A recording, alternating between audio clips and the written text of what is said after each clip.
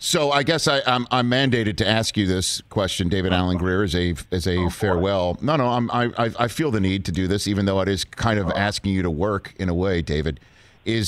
Please review Dad Stop Embarrassing Me, available today on Netflix as Men on Film. As men, because listen, that was Men on Film. Years ago. We're so woke. You would have to find a real black gay critic to express his or her or their or its thoughts on this particular project. It's not like riding a bicycle where you can't just snap right into Men on Film, David. Is that just? I could, but society wouldn't.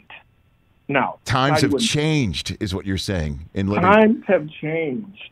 You just don't want to be in that round table and utter the following words. But what's the big deal? I thought it was funny. You guys, okay, sorry. Yeah, you just don't.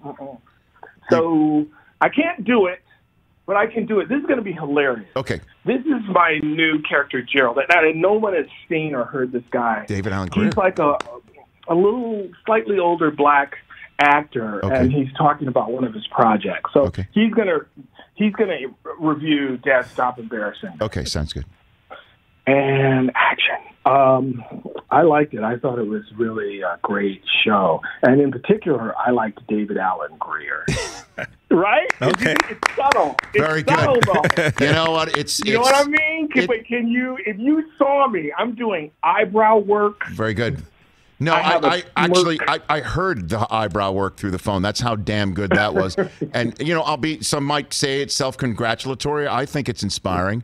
Thank you. TJ, you have a question for David Alan Grier? TJ Jefferson? Hey, Dag, what up? It's TJ. I was just wondering, what would Calhoun Tubbs have to say about it?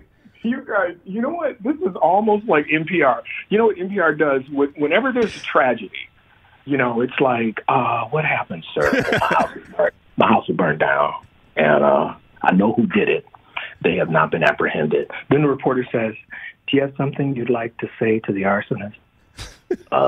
Not really. But I mean, if you could talk to him right now, what would you say? Why'd you do it, man? You burned my house down. So you're asking me, what would Calhoun Tubbs? the blind blues singer. Listen, I'm just going to do it so we can move on. Because I see where this is going. What would Mr. McAfee say about the show, David? What would he say? Calhoun Tubbs would say, I thought it was too long. Thank you very much.